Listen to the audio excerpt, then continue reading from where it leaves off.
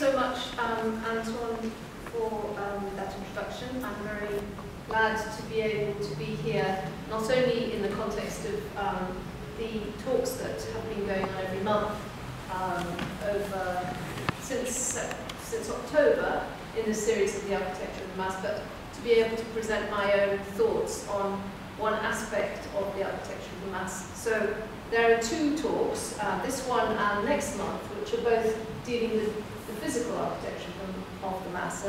And next month, in March, Father Peter Newby is going to be talking, and he was an architect, a practicing architect before he became a priest. So he's going to have some very interesting insights for us. And so I thought that I would concentrate my talk on the sacred space within a church, what defines that sacredness, what it might mean, and look at some examples of different types of reaching towards the sacred in architecture. I'm going to be looking at some examples from contemporary architecture and also from earliest times. I've drawn quite a lot on reading the work of two, I think, great German scholars who have written on this notion of sacredness. One of them, I'm honoured to say, is a trustee of Benedictus, Father Michael Lang, who is the parish priest of the London Oratory. Father Michael is not able to be here this evening because he's doing other things, but he has published quite a lot, and recently Signs of the Holy One, published by Ignatius Press last year, which is a really wonderful survey of the idea of the sacred across music, art, architecture, and obviously primarily liturgy. And Father Michael is primarily a church historian, so he has great insight. And then a book that was published some years earlier, some years ago, called The Heresy of Formlessness, by a German scholar called Martin Mosebach. And I've been looking at those books and I've learnt a lot from them, and so I'm going to be quoting a little bit from Father Michael and from Martin Mosebach. Okay, so I'm showing here a picture called The Miracle of the Mass at Bolsena by Raphael, and it's a fresco in the Stanza di Eliodoro in the Vatican. So with this, I'm introducing the idea of the key locus of the sacred in terms of the Catholic Church, and that is the consecration of the host at the altar by the priest. And some of the pictures I'm going to be showing are these miraculous consecrations. So in the 13th century, there was a priest who doubted the veracity of the transubstantiation at the moment of consecration. And a miracle took place because of his doubt.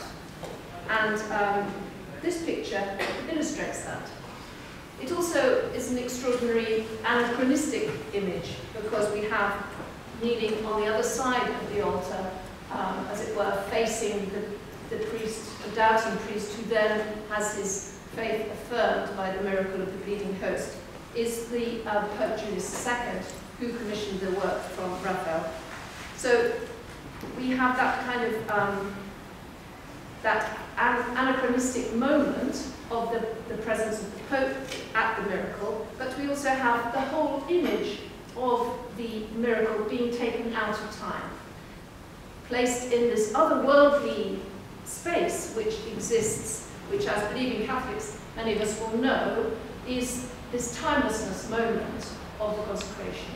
This moment of sacrifice, which is constantly repeated but always the same, exists in time and space, in real body, real blood, but yet is somehow completely other and inaccessible.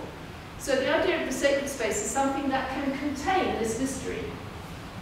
And so architects have responded, and artists have responded to this necessity for containment in different ways. And you can see that here, for example, Raphael has created, we have no idea what the church was like at Bolsena where this miracle took place, but he's created a little wall behind the altar from which people can peer over and witness. And so this is a very important aspect, and we'll be coming back again and again to this point of the separateness of that miraculous moment, whether it be the miracle of the the bleeding host for a doubting priest, or whether it be, as it were, the everyday miracle of what happens at consecration of the bread and wine.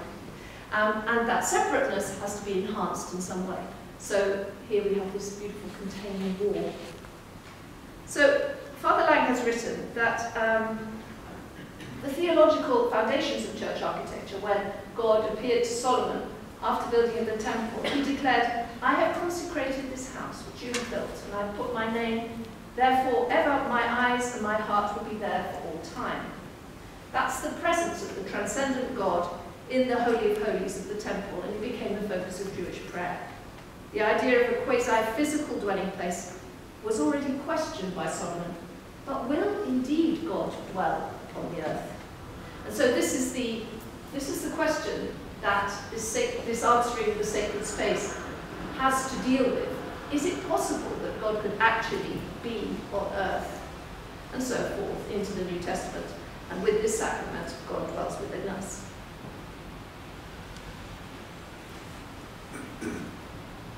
So, this picture, I'm going to do a picture. This picture, which I found on the internet, this magnificent image, shows us that any space can be made sacred. Any tent can become a sanctuary. Note that in the image, apparently a famous priest, I didn't take down a note of his name, in charge, the chaplain, 69th New York Regiment in the Civil War in the United States, insisted on perfect vestments, even though he was celebrating Mass on the battlefield. So this shows that no matter where, and no matter the context, architectural or physical context, this idea of sacredness can be maintained, can be built, can be constructed. So if it's not made of bricks and mortar, what is it that makes something sacred, a space sacred? So that's kind of what I would like to explore a little bit.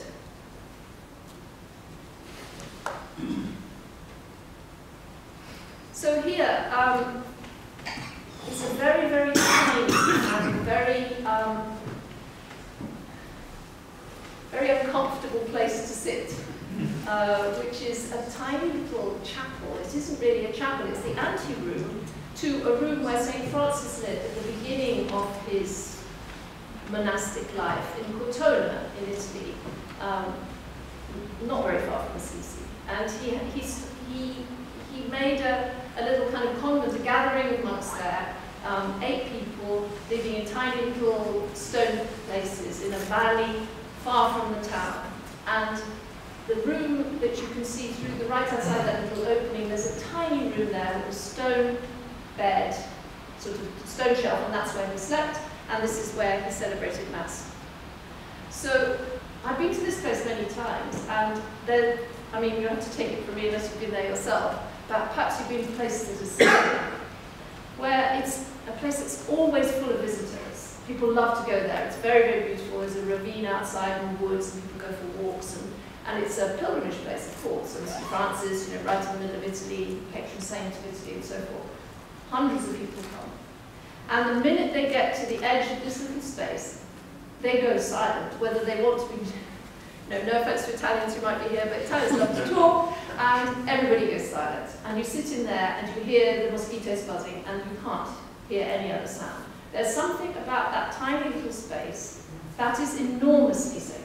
And of course you have in your mind, you know, St. Francis lived here, he also came back here, he didn't die here, but he came back here when he was very, very ill, and he lost his sight, and he was lying in the room behind. So you have that, you know, if you've got a devotion to St. Francis, interested in the way that he, let's say, tried to reform the church and the other things that he did.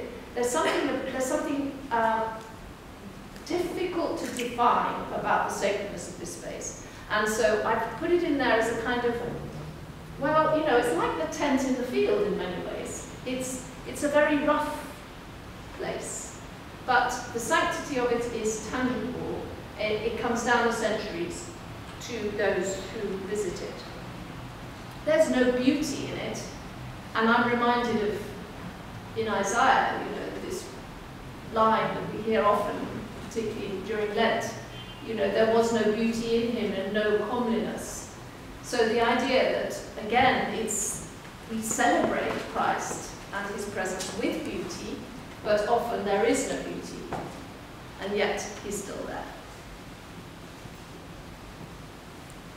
So this extraordinary Church of San Clemente, it gives us some access into the various different stages of development of what we have in the Christian Church. And I quote from Father Lang again. The Christian liturgy assigns to the people a much more important role than pagan worship did, because the people in that did not participate in the offering. This fundamental antithesis is manifest in different conceptions of sacred architecture. The classical temple has an extroverted character. So the classical temples, as we've all seen them in ruins, the decorations are on the outside, in columns, sculpted friezes, and so forth. However, the Christians, as soon as they were able to develop a monumental architecture, adopted the form of the basilica, which was the meeting hall of ancient Rome. And the basilica then provided a large interior space where everybody could gather, because Christians wanted to be together to celebrate, and the sacredness developed within the building. And therefore, decoration happened, generally speaking, on the inside. Now, with San Clemente, I don't know if anybody knows it, but you have 3 layers, one on top of another. You have a 2nd century Mithraeum. So it was one of the cults that were growing up towards the end of the Roman Empire, where the cult of Mithras. And the Mithraeum is blown out with an altar of this pagan ritual and space for people to gather. Then there's a 4th century basilica over the house, the domus of Clement. And then here, what we see now on the, as it were, ground level is the 12th century basilica. So we can see that the Christian church adopting ancient forms, adopting places, specifically places where people had lived, and those people who dedicated their lives to Christ became Christians, welcomed others, and therefore a community grew around it. And the church itself defines that home, as it were, the home for the sacrifice to take place, as it were, borrowing again from the past. So we can see some of the elements that we find often in Roman churches, particularly defining the central sacred part, which is a low wall around the where the high altar is and where the gospel and epistle are read. And here's another example of it, another early church of the 9th century in Rome, Santa Sabina, another titulus church. That means it has the name of the person who had the house that was there, and her name is Sabina, and she became a Christian. And it turned into a very large monastery, eventually a Dominican monastery. St. Dominic lived there, St. Thomas Aquinas lived there. Now, this church was redecorated on the inside in the 16th century by Domenico Fontana, who was one of the architects who worked for the Pope St. Peter's. In the 20th century, an Italian architect called Antonio Munoz did a lot of taking away of everything. So what you're seeing here is an early 20th century conception of what an early Christian interior design should be. And it's quite contentious. There's a lot of different aspects to it which make people feel a bit uneasy. But what it does do is gives us a little bit of insight into 20th century concerns related to what means sacred. So he took away all of the Baroque fittings, all of the things we might be familiar with a church like the Oratory here next to us, with statues, with guild and so forth, with paintings.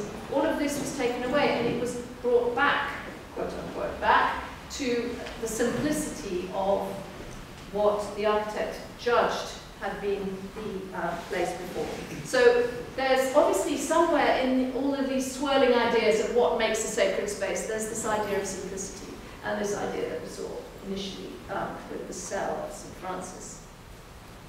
So, quoting again from Father Michael's book, he puts together 4 conditions for sacred architecture. Some of them are not going to concern me specifically, but I'll mention them. Verticality. unless a church has verticality, then it cannot reflect the soul striving to God.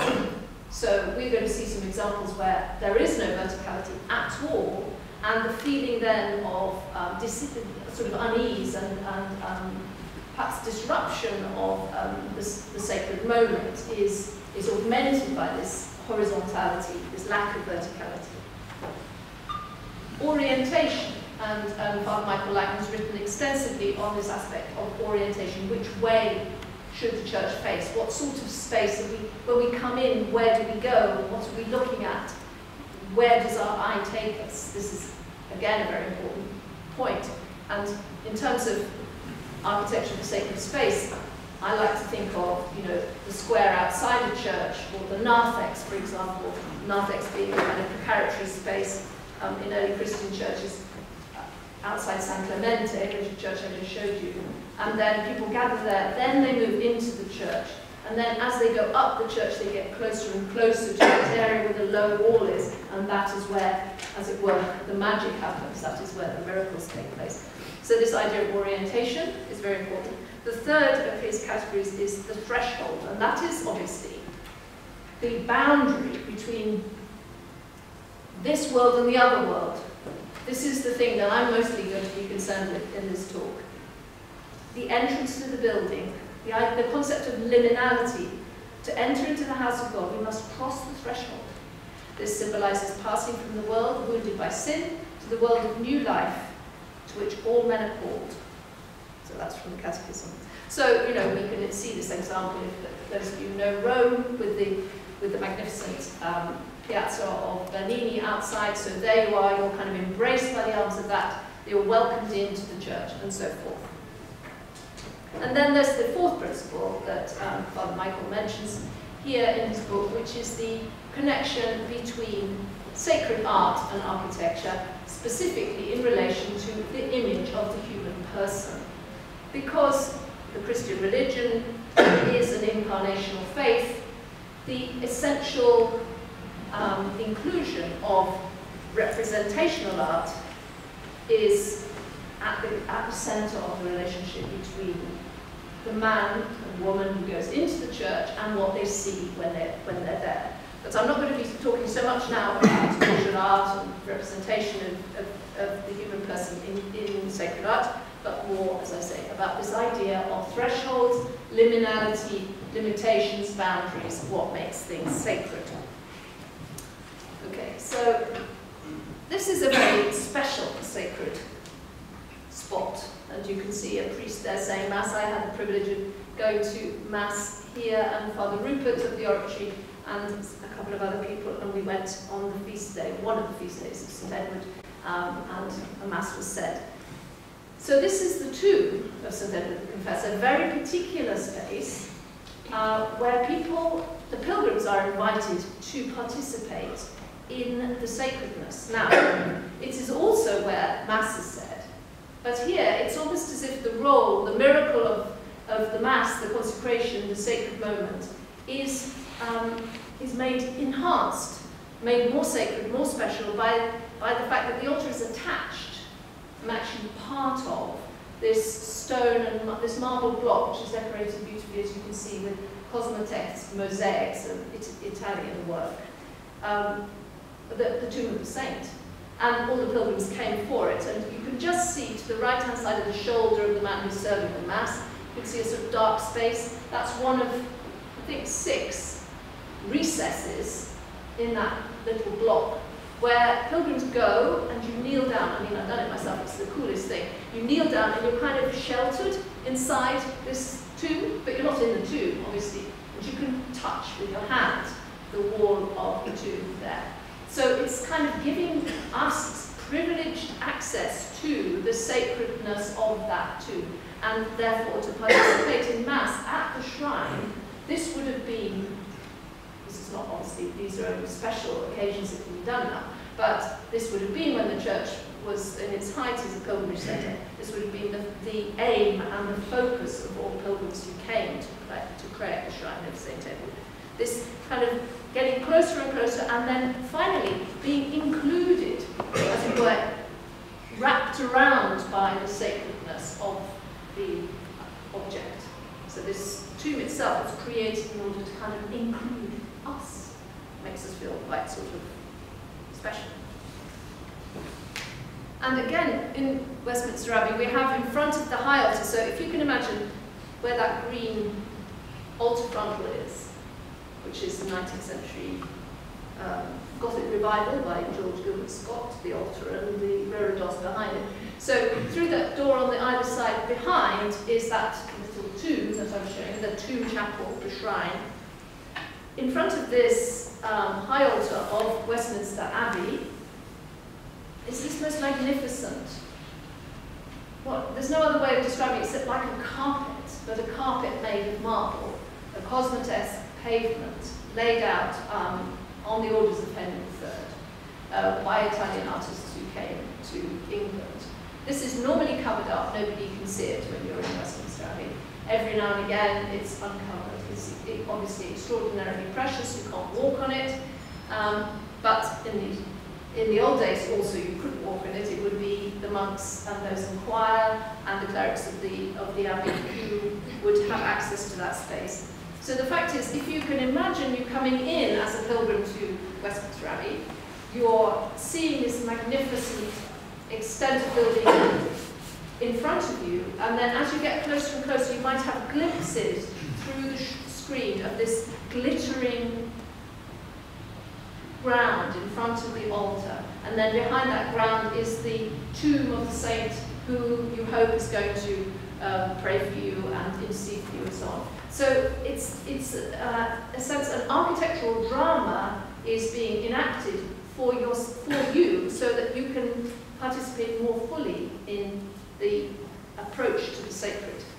Obviously not many churches have such a magnificent approach to the high altar. This is something that was particularly special, and many scholars have done a large amount of work on the meaning of it. It's all to do with the end of time, it's to do with redemption and so forth. And there's a lot of texts and so on woven into the design. So a different sort of separation can be seen in this church. It's a monastery in Florence called San Miniato. So we have the separation of function and access. It's sort of in the side of the hill. And the monastery buildings are kind of behind and to the side. And so the monks, it didn't even have to come down to the ground level. They could go straight onto the upper level where you see the pulpit there and the ambo for reading the epistle. These are two different purposes, these sort of reading areas, and all made in marble and beautifully carved and so forth. So that's a kind of private space up there for the monks. So they would then chant the office, and then downstairs would come the people, us, in order to participate. But we couldn't access that space. It's set up very high. So that's, again, it's on a hill, so even approaching it, you see it from all over Florence, actually, and you think, right, I must go there, and you walk, and you walk, and you get there, and then when you're in there, still you have further to go. So this idea of verticality is being enhanced by every aspect of the architecture.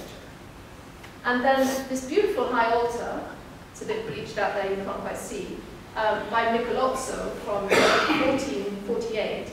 This is again inside a small enclosure. So here we have plenty of boundaries. All these boundaries serve not to exclude people, but to entice people, to make people feel that what's behind that, who has not felt the desire to move a curtain to one side and see what's on the other side. It's the boundary that gives you that desire, that gives you that feeling of being drawn in. So this is, I chose Laon Cathedral because I'm very fond of it. It's got a really wonderful extent. Also, it's not very greatly visited in the north of France compared to Amiens or Chartres or any of the others. It's also a photograph that I have to find which didn't have very many chairs in it. So this is a very important thing. What were these vast cathedrals for? What were these huge spaces for when people didn't sit down? Because they didn't. They weren't any chairs. So these great cathedrals were planned, as probably many of you know, from the choir outwards. So they built the most important part first. the sacred space, the place for the monks to gather and chant the office, which was their duty. That's where they lived, so this was their, their daily job, and where Mass could be celebrated. And then the rest of the church would grow, coming towards people, as it were, going westwards. Perhaps fire or other disaster had damaged an earlier structure, and the nave could be reused. The old nave could be reused while the new building began, so this happened at St. Peter's, for example.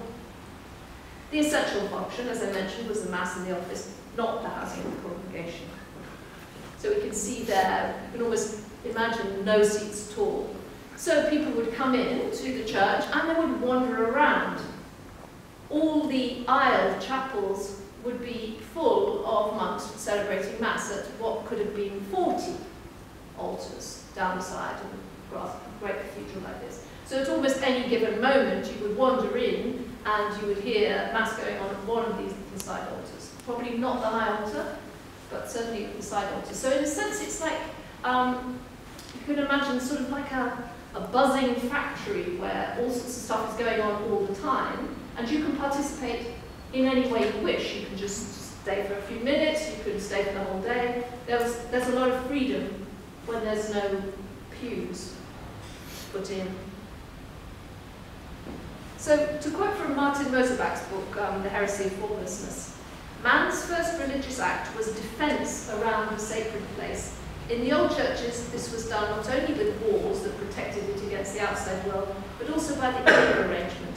Choir stalls, communion rails, grills, screens, iconostases in the Eastern tradition. These all create a space for the blessed sacrament, the Holy of Holies. It shows faith in God's bodily presence, and that is embodied in the architecture. And yes, and then he makes the point about the 40 masses, and this is, so we can see some other churches of different periods. The sacredness of this building, when we translate it to what a Baroque church like, this is a neo-Baroque church here at the Oratory, so say the Oratory in Rome we're going to be looking at as well, has a different feel about it, and the function is essentially the same, but depending on the context, the historical context, the context of the order, for whom the church was built, or whatever, each one of those aspects of sacredness is slightly altered in order to suit the connection. And so we're going to see lots of different aspects of sacredness, but I guess it's for you to judge where you feel. I mean, everybody has their own particular. It's not just about taste; it's also about where you feel that it is the most sacred for you. But we're going to try and define it a little bit. So this is a church I'm particularly fond of thinking about. It's got magnificent sculpture, which I haven't got time to talk about here, but there's the Pentecost, sort of magnificent, signed by Giselbertus of Autun. So it's one of the medieval works of art that's actually, he wrote his name. So essentially they brought here the relics of St. Mary Magdalene. And so once you've got relics, you've got pilgrims. Once you've got pilgrims, you've got a huge influx of people, you've got money coming in, you've got an ability, possibility to rebuild, to decorate, to employ fine artists and so forth. So here we have a glance down the church. This is the narthex, this entrance space, coming into the church. There's John the Baptist in the middle. He's saying this is the Lamb of God. He's showing it on his sort of plaque. The mission to the Gentiles is being illustrated in the sculpture. And famously, this was the church where St. Bernard of Clairvaux preached the crusade, and where St. Thomas Becket threatened excommunication of Henry II in a Pentecost sermon. So this is a church that's had strong, let's say, connections with history. It was a very important church. And the way that it was built is a very significant one. This photograph was taken on the 24th of June, the feast of St. John the Baptist, who we saw right at the beginning of the church. And on that day, when the sun is at its height, you get this light coming down all the way from the sanctuary at the end, which is the most perfect act. The symbolism there, which of course runs through all of these Gothic cathedrals, of which much of it was written down by Neoplatonist theologians, philosophers in the Paris schools and so on. This idea of Christ being the light, and from the light it comes down and sheds light on all of us. And so it's like sharing in that sacredness, and where does it come from? So here it's perfectly aligned, so that on this day, on that feast day, which is also Midsummer's Day, there would be this extraordinary light coming down. All the way down the nave, the capitals of the columns have got carved with stories of men and some fantastic beasts and so on. It's very, very rich in sculpture. It's almost like this whole place, the sculpture tells us, the orientation tells us, the relic tells us that this place was built on God's command. And a lot has been written about the meaning there of Vézelay. And so I put this quotation which we heard already. So Vézelay now, after having been, through the vicissitudes of the revolution, being closed down, and then, orders being taken away, it's now an order called the Fraternity of Jerusalem. So it looks as if it's people dressed up, but actually this is what they wear, those monks, and there they are at office in the sanctuary. And we see here the purity of Cistercian design, because under that system there was a reformation, a true reformation, meaning coming from within, which asked people to look in a different way about the way that churches should be built and churches should be decorated. So we can see this constantly as a constant cycle throughout art in general, but also particularly in the sort of trajectory of Christian architecture and Christian art, is there's sort of periods of growing to become more and more decorative, more rich, and then suddenly there's a fall down, and then people think, no, we must do it differently, we must be purer. So this is one of the many sort of waves of purity. And so in the Cistercian order, St. Bernard dictated there should be no bells. He was reacting against a huge monastery at Cluny, which the revolution destroyed, the French Revolution destroyed, which was a shame because it must have been the most magnificent, vast church, full of incredible sculpture, towers, belfries, goodness knows what. And so he was kind of reacting against that and saying, Cistercian monastery is going to be in very wild places, and the architecture is going to be very pure, very simple. And he insisted on this, and he wrote about it. He wrote the theory of it, and taught his monks this way. The idea of, again, getting closer and closer to God each time these reforms came by, and then they tended to diminish in strength, and that's natural. That's just the cycle. There are quite a lot of Cistercian monasteries in this country, which you can see remnants in Yorkshire, particularly at Fountains Abbey. Okay, so now from big churches to a very small one, which I'm quite fond of because I've got a little cottage where I go sometimes. That's near to Ulm, which is a wonderful place in Oxfordshire. This chapel is an extraordinary one. It has the tombs of the grandparents of Chaucer, and it has the tomb of the Duchess of Suffolk, Alice de la Pole, which is one of the most extraordinary pieces of late medieval carving on her tomb. And the whole of this chapel, the chapel of St. John the Baptist, was redesigned, let's say, when her tomb was made. And this tiny little village, in many ways, is a magnificent parish church. So that kind of shows you a little bit somehow about the importance of that. It had royal connections anyway, that village.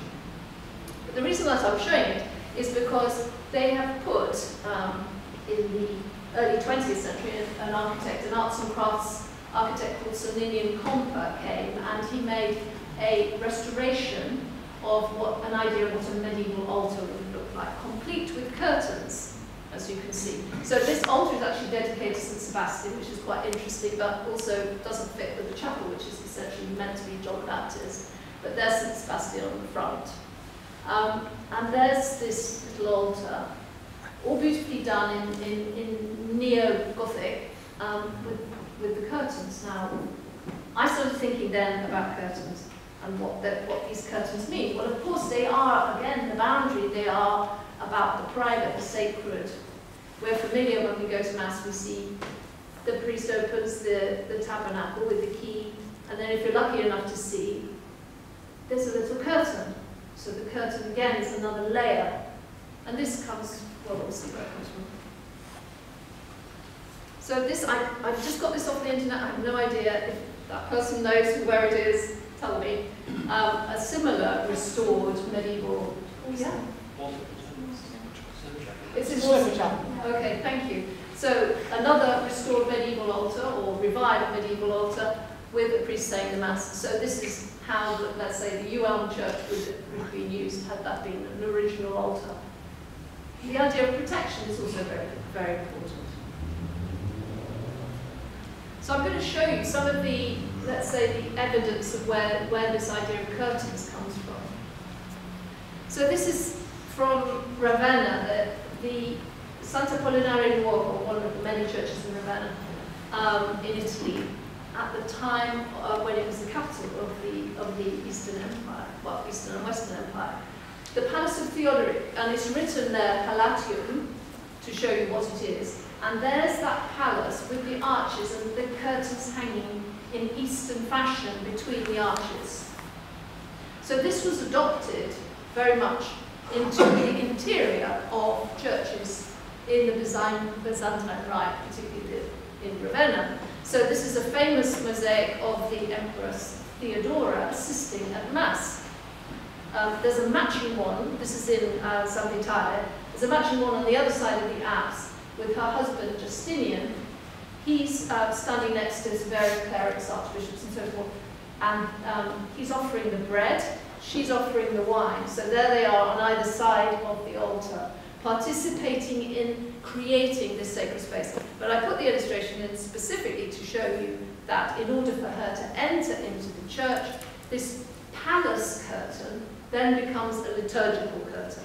It becomes a place that of protecting of the sacred space from somebody even as elevated as the Empress herself.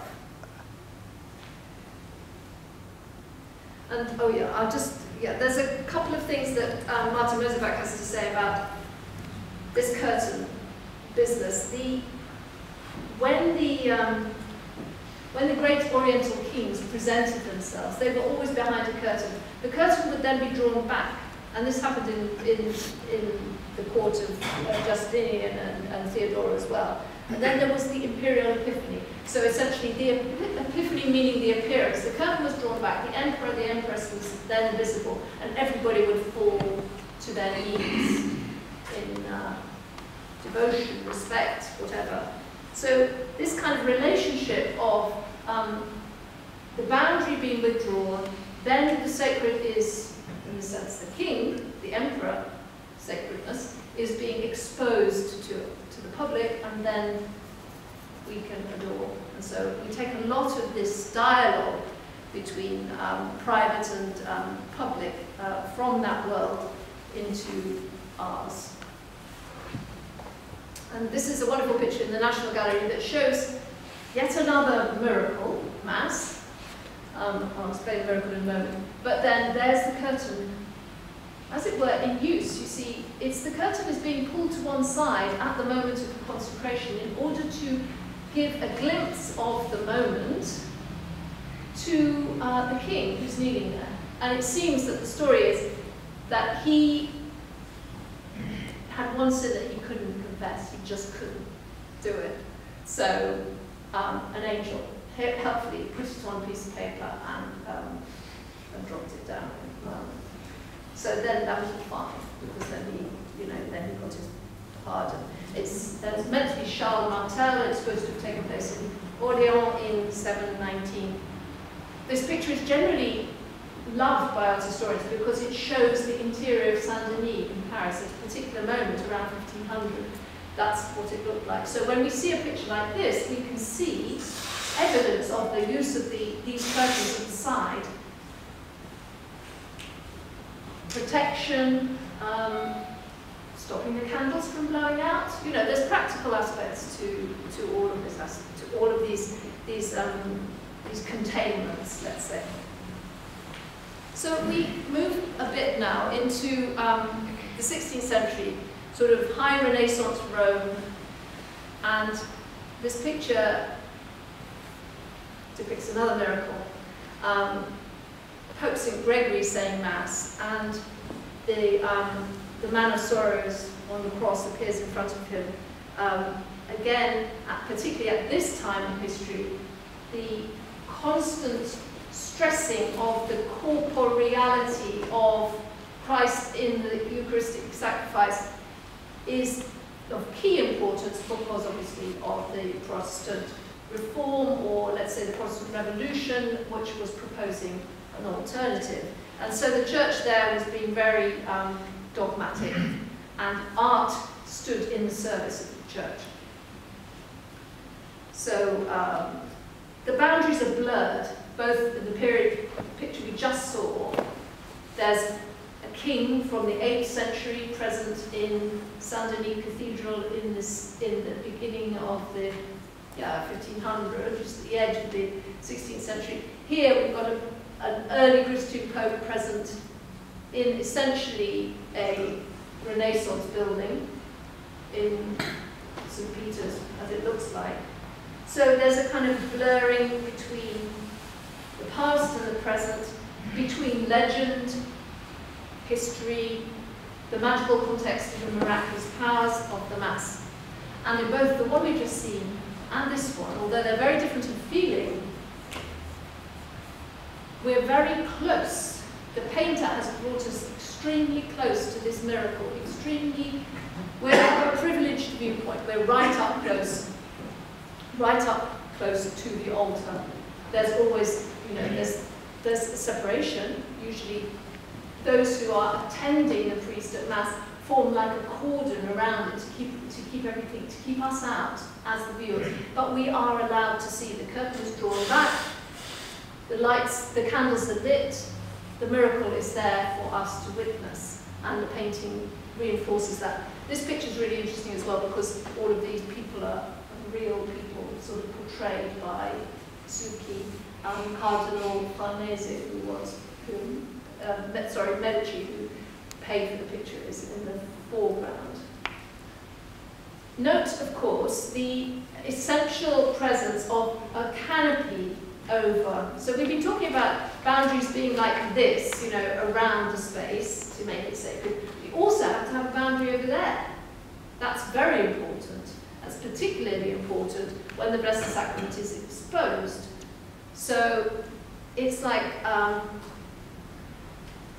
don't know, I can only think of, a really banal example, like, a newborn baby. You don't take the newborn baby out without putting something over its head. The head is the symbol of the most important thing. Therefore, things have to be covered, the head should be covered. Therefore, a covering from above is just as important as the covering from underneath to create this atmosphere of sacredness. And I am indebted to my friend Mrs. Shenkin for taking this beautiful photograph of the Oratory in Rome, showing just what the problem is when you don't have those boundaries, and you don't have those things that cover and things that protect. Because essentially, as everybody knows, at a certain point in the 20th century, it was deemed necessary to bring altars out into the nave. So thereby changing this approach business that we've been talking about, that you go from one layer to another layer and you gradually get closer and closer to the sacred. Well, changing that by bringing that into the middle. So here, but because this building in Rome is so important artistically, the Roman superintendency of fine arts will not permit any changes. So it's simply an addition takes place. So there's this little altar is brought forward, not in itself a horrible object, and yet it's put on a sort of, I could only describe it as a catwalk, really, covered in carpet, and it's right there. And in order to stop people going and walking all over it, they've had to put like a boundary around. Now you see, that wouldn't have been necessary had the altar stayed behind, because it reads like a special place. It has that distance, to protect it. Now, I was at Mass there a while ago, and the priest was complaining, not complaining about where the altar was, but he was saying the way that people behave in this church is scandalous. He had witnessed somebody come up, because the ceiling is frescoed by Pietro da Cortona, a magnificent ceiling.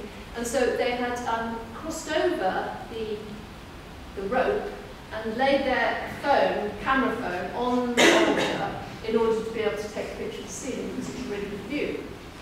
But you see, there simply was no, I mean, okay, there were no altars, let's say it was not during the adoration of the Blessed Sacrament. There were no candles lit on the altar, there was nothing happening on the altar. This person was not able to read from the architecture that it was sacred, and so just went up and was just like, oh, there's a table, you know, so he was lamenting that. But in a sense, well, it's a bit too late really, because these altars abound everywhere, and they cause unease, but they also cause confusion. And so in a sense, you know, having the adoration of the Blessed Sacrament under the dome, okay, that's maybe it reads okay, it doesn't read badly in terms of sacredness, in terms of distance, but it would do much better if it were in its designated place up against the high altar. Okay, so moving into well, I guess we're in the Baroque now. This is the Gesù, and essentially the side parts of the church are drawn in, and it becomes one massive hall with these big Baroque churches, such as the one next door. Everything's visible, everything's open, brilliance and luxury decoration. And here, this is a side altar. This is the altar of St. Ignatius, and it's a tomb. It's his tomb, and he's the founder of the order of the Jesuits, so he's very important. So the relic, the tomb, is present, but it is not so much the point as it would be in the medieval church. There's no kind of place to go and touch and so forth. It's the image of the saints that becomes the focus of the cult, as are the words and deeds of these new orders, the Oratorians and Jesuits and so on. And the enthusiasm with which the Jesuits, just after the death of St. Ignatius, embraced the notion of him being a saint and sort of prematurely sanctified him, drew lots of criticism from the Pope at the time, because obviously it takes a process in order to become a saint. Now, the designer of this altar is Andrea Pozzo, who was a Jesuit priest, who was a mathematician, architect, brilliant designer in many ways. So, as I said, the image is the focus of this. And so, sorry, there's a reflection on there, but you can see a canvas with a painting of St. Ignatius on. And so, this happens like at 5 o'clock, a bit like Fortnum's clock or something. The panel slides down, and so as you can see, it's halfway down, and then all the way down to reveal the statue of the saint. And inside this extraordinarily rich jewel box setting, and the saint is declaiming, so he's alive, he's using his words, it's very dramatic, it's very theatrical. The whole structure of it is theatrical, the sliding down screen and so forth. And the inside of the area, the apse in which the statue of the saint is the largest panels of lapis lazuli, so they say, in existence. So no expense spared for the glory of this moment. This painting sliding away to reveal it is essentially the perfect example of what's known as the affect in Baroque art, extending the drama of the Mass to the congregation and to the spectators. Okay, so 1696 in Rome. This church in Assendelft in Holland probably looked a bit like the Gesù before the revolution took place that removed all the art from the inside of it. So this is a painting made in 1649, so it's a painting, not a photograph, it's a painting of the interior of that church in the mid-17th century. And notice how the focus has completely changed. So that the pulpit, which as in these big Baroque churches, the pulpit is halfway down the church, or a third of the way down the church, a large object, usually on the left-hand side, just as it is here, and it's there in order to be within the people. The pulpit is now, in the Reformed liturgy, in the Protestant liturgy, the pulpit is the focus. It is not the altar. It is not what had been commonly known as the sacred space. That is to one side. That is no longer the focus, and so even the fact that the artist who must have taken this picture was probably standing where the high altar would be in order to look down the church and to see the scene that he's showing here. Presence of high pews, because the sermons were very long, so people had to sit down at this point, and the whole architecture of the church, in a sense, is being misread. It's being adapted to its new function. It doesn't fit particularly well.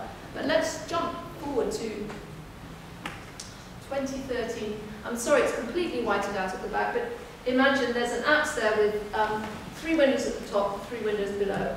This is a church that was damaged and completely rebuilt in 2013. It's a church from the Baroque period, and John Pawson is a very famous English architect who concentrates his practice on this idea of minimalism.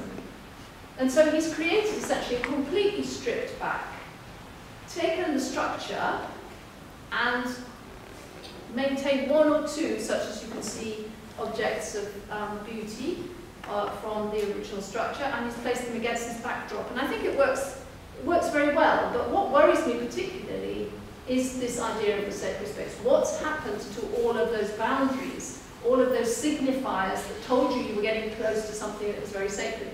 Well, he's got very beautiful materials. He uses really great materials, so you can't fault him. So you've got lovely marble and so forth here. But everything is slightly scattered. You've got a couple of steps. Things are gathered on the steps there. There's a certain amount of symmetry, but everything is a little bit lost on that space. It's a bit like a plane, and we put 1 or 2, 3, and we see this a lot, and we'll see some more examples of the same thing. It's an area rather than a distinct, discrete place, and the relationship between the elements is not clear. And we don't see the tabernacle any longer. So I think this is, it's a fair example. So this one, I found and kind of made me it stunned me with just how awful it really is. When you think of the mad lighting, look at that insane lighting, and I don't know what it says really. It says listen. It says listen to the person behind the microphone. It says that, but it doesn't really say anything.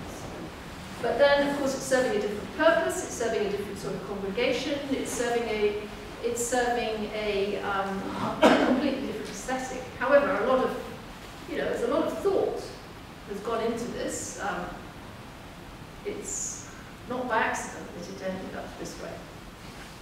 Now, I want to make a tiny diversion before I finish onto the subject of centrally planned churches, because if one's thinking of the idea of sacredness and boundaries and focus, the idea of a circle, the centre, this seems very appealing, and it certainly is very appealing to a lot of people who design churches now. The idea of being around, everybody gathered around this one thing. So, where does this come from, this idea of a centrally planned church? Well, but either in relationship to the orders, the Knights of the Holy Sepulchre, because it was based on the reminder of the temple, the Dome of the Rock, converted into a church, the Holy Sepulchre, a Jerusalem-focused church design. But it was influential in the Renaissance to have this central focus. Bramante's plan for St. Peter's originally was that. And here's one church in Tuscany, which is a central, I should have perhaps shown the exterior of it, but here is the interior of San Biagio, and it's 4 equal transepts round a central place, but the altar is not in the middle, it's in one of the apses. So you come in and there's still a place to kind of move towards. It's not where you come in and you're kind of not sure which side to turn on because it's actually sort of happening in the middle. That's, as I say, a very rare thing.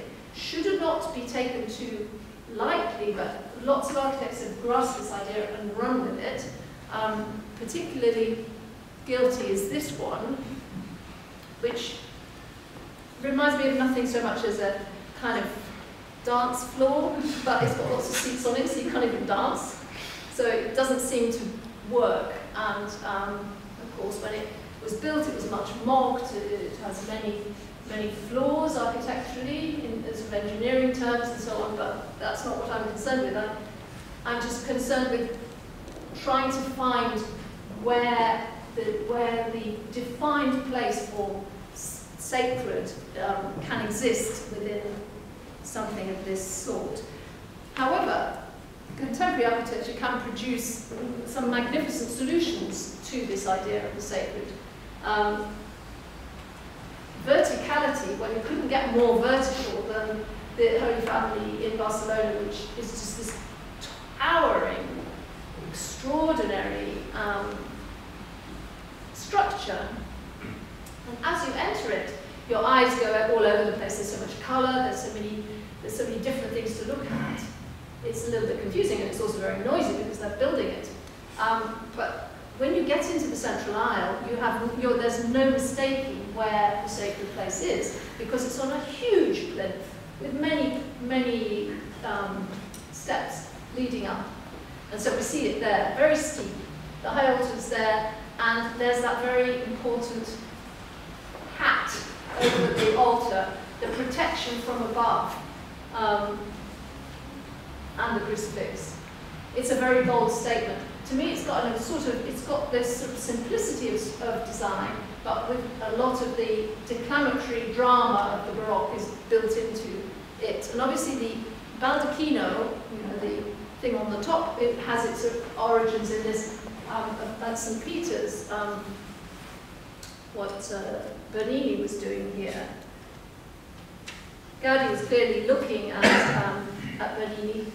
There's tradition and innovation in harmony, and the centralizing focus that Bernini is making here is to the back wall of the church, where is the Cathedra of Petri. So even though he's creating a focus on the tomb of the apostle and the altar where the Pope says the Mass and so on, there's also leading on and through. And Gaudi in the Sagrada Familia is doing the same, using the same language, helping us to understand it as we approach the sacred, but then there's even more. There's God himself, as it were, in the image of the Holy Spirit on the back wall in St. Peter's. And I wanted to include this because I know people always say that Pope Francis doesn't say Mass kind of the right way around, or this, but he did this year, right at the beginning. And when Michelangelo painted the Last Judgment in the Sistine Chapel wall, it was specific, that chapel is for the Pope, as you know, and it's specifically an altarpiece. Now we know the tradition of Christian altarpieces is that they're there so that when the sacrifice of the Mass happens, the offering is made to the sacred image depicted in usually the painting, but sometimes in the sculpture that's there. So in a sense, by having Mass at this altar and then offering the consecration to Christ in Last Judgment above, I think this probably couldn't be a finer relationship between liturgy and art, and wonderful to see that it is being used in that way.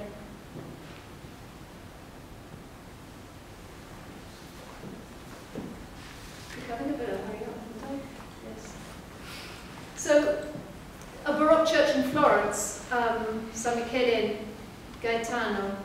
Here the altar has come forward, but the choir is behind. You can't see it, it's in darkness. That's where the monks would sit, or the canons in this case.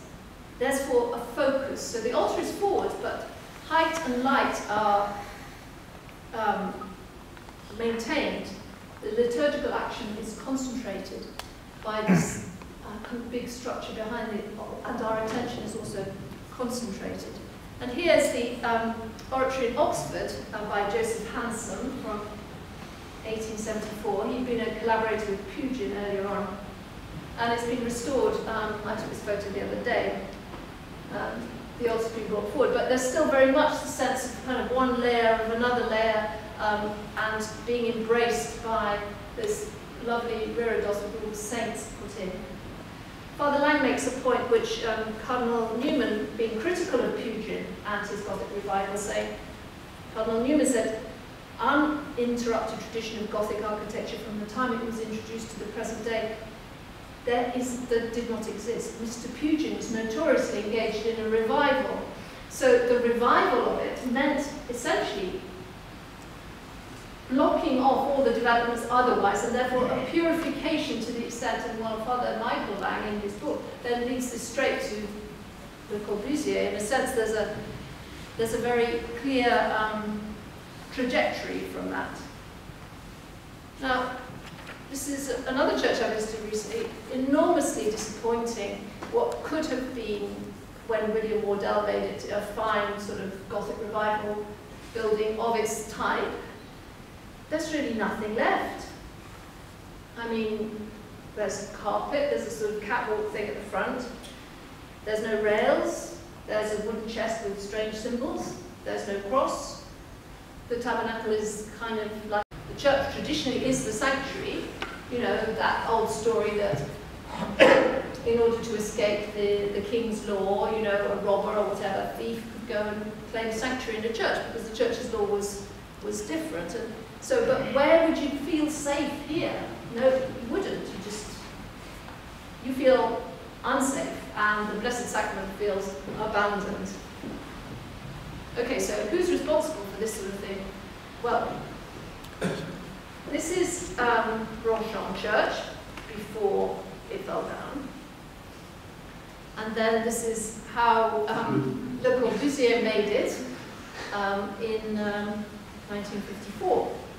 And of course, he's the father of modernism in architecture, and on the subject of his influence in terms of secular architecture, in terms of, you know, making places for people to live, I cannot speak at this moment, but here he's making a very dramatic statement, this church on top of a hill. Notice, though, that this is not meant to be the parish church. This is for some nuns, and it's like a little pilgrimage place for the local people, very rural. In a sense, there's a sort of freedom. You know, his idea of what architectural function of churches are, it was kind of, must have been in the back of his mind. The exterior has one thing to say, okay, which, you know, is not so difficult to appreciate. The interior is so blatantly confusing. This is where it seems to me that having walked away from this idea of boundaries and the things that go with it that we're so familiar with, all of the things I've shown you, like particularly symmetry, once you get past that, then you get to a confusion. The sanctuary does retain some sort of sense of boundary, perhaps just because somebody's put a, you know, like a pew in front, but I find that when you look at that, the most dominating feature is the stairway on the left, leading out to the roof. This is more dominating than the altar or the candle or the crucifix or so on. It's almost as if, you know, people are on their way out of the building that way, but meanwhile, Mass is taking place on the right-hand side. It's got, you know, and a lot of these architects are awesome, you know, as well. You know, once they've got plenty of money, then the materials are really fine, and there's a lot to appreciate in their use. But I think that this concept of the boundary having been abandoned. Okay, so this is what the Cathedral of Los Angeles used to look like. A fine example of the Italian Baroque revival, and the Pope of the period sent a relic of Saint Bibiana. It was damaged in an earthquake in 1994, and the Archdiocese decided to pull it down, but it was illegal actually because, anyway, they were prevented, and a deal was done with the city of Los Angeles to provide a new space for a new cathedral, which was then built. This still exists, but it is now a post-Emmy Awards party venue. Its replacement as a church is an object lesson in vanity, essentially, how modern forms and a pared-down aesthetic, which is so often praised, do not necessarily imply a pared-down budget. And I have some figures, which is like, each one of those lamps was $150,000. This is the sanctuary. As you can see, this photograph has got people, I don't know what they're doing, setting up for something, they're possibly cleaning or maintaining the building in some way. All of these parts, which this part, this part, this part, this part, they're all kind of scattered in this sort of area which is lost, completely lost. The feeling is, well, I guess sort of panic. But of course, when you come in, there's a lot of light, and people like that. But too much light, without focus, without darkness to go with it, destroys the meaning. It's an alien space in many senses. There's complete fragmentation of the sanctuary and its contents. Yeah. We feel lost, and God feels irrelevant. Some more success is had in littler ways. This is in Chile, and it's a chapel belonging to a convent out in the mountains. It is cohesive, there's strong design held together by use of materials, and it's enhanced by height from the ground sort of upwards. It's a contemplative space. There's another view there. But in my opinion, it's still too horizontal. On the other hand, we have something which I feel succeeds much less well. It's the same idea, this sort of horizontal spread out sanctuary. It's got some height in there, but everything, rather like in the center of the cathedral in Los Angeles, everything is so fragmented. What would tie this together? And again, the sort of access being provided down the sides and almost round the back is slightly worrisome. We're not quite sure of the liturgical drama being enacted. Depends on direction, as we saw with the statue. What's a statue of St. Ignatius? It has to be seen in a particular way. Here, it's unsuccessful. This one I like a lot more, because there's a very strong connection with the tradition of wooden churches in Poland. It's using nature as the altarpiece, and were the priest to, instead of facing people, which he probably does, were he in fact to face with the people towards the back, then there would be a very beautiful enhancement of the meaning of the Mass and offering to God in nature.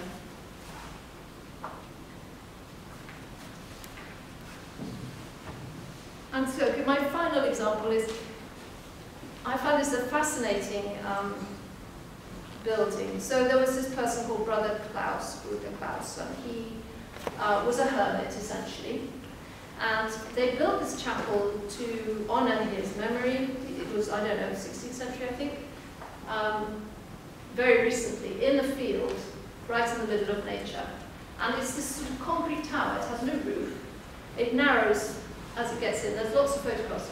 You should look it up if you're interested in seeing how such a thing can be made. It has no door. It has an opening. So it's very much like that cave. You know, we were almost like St. Francis' little cave. And there's the interior. You can see the rough treatment of the concrete has been left completely bare. There's a little bronze bust of the Holy Man and a place for candles. There is no altar. It's not a chapel for saying Mass, it's a chapel for going and thinking and contemplating. So perhaps in this we can see some germ of where success can be had in the modern idiom with this idea of the sacred and the space, perhaps restricting rather than having everything wide open, is going to be more helpful. Okay, so in terms of violating the sacred space, we've seen quite a lot of violations, but this is the ultimate violation, isn't it, of that sanctuary, where this appalling murder took place inside the sanctuary of Canterbury Cathedral. But the great martyr was made, history was shifted as a result, and perhaps the real and lasting violation of that sanctuary didn't take place then, but afterwards, when the shrine was dismantled and Henry VIII took everything away to keep. And so, final image, we're back to this kind of idea of simplicity and how does the sacred space should be built, but most notably and essentially should be built in the minds and the hearts of those who come together to worship, as can be seen here in the line of men creating a space in front of the improvised altar on the Jeep at Omaha Beach. And you can see they're all lined up, but there isn't anybody telling them how to line up, they're just lining up because that's what we do in the right place for the right moment. But ultimately this work is not the work of architects, but is for the Holy Spirit and for the church. Thank you very much.